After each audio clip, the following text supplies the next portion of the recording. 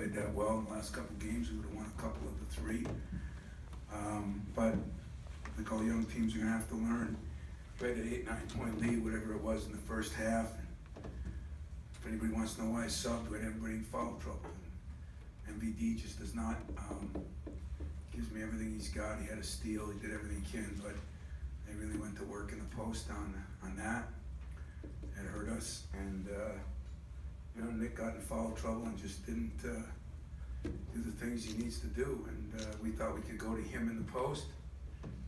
They did a decent job doubling him, and we did a poor job in executing what we wanted to. I thought we ran some great stuff. We scored on it. You know, Miles, it's a shame, had an incredible, efficient game, and yet we didn't have enough other guys that played well. They get 6 guys in double figures, and the foul thing is sickening. I mean, it's just sickening.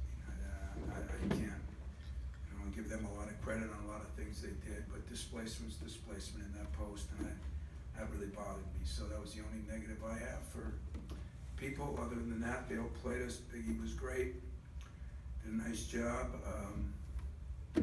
Miles was great, and did a hell of a job. And I thought the game was kind of lost on that 8 or 9 point lead when we just had no players left. So whatever questions you got, I'll answer. Tom, is this a game where you saw some of your high-end potential, but also some of the shortcomings that you're going to have to overcome? Very good way to put it. High-end potential, I thought we played damn good in a lot of ways. Defensively even, you know, some disappointing things. You know, Aaron struggled and gave up 3 threes that he shouldn't have gave up. And we told Nick that, you know, we're going to give Schwanigan a shot, but we're not going to give him a ready-shoot shot. He's playing him at the free throw line like Shaquille O'Neal. And, but, you know, the first half it was the subbing of, we just had no bodies left. In the second half, we cut it to 4, and they miss a shot, and they get a rebound, kick it out for a 3, and then get in the corner, kick it out, you know. Just a couple of mistakes by Josh, you know, and so they capitalized on the mistakes, we didn't. Crowd was awesome. Players played a lot harder.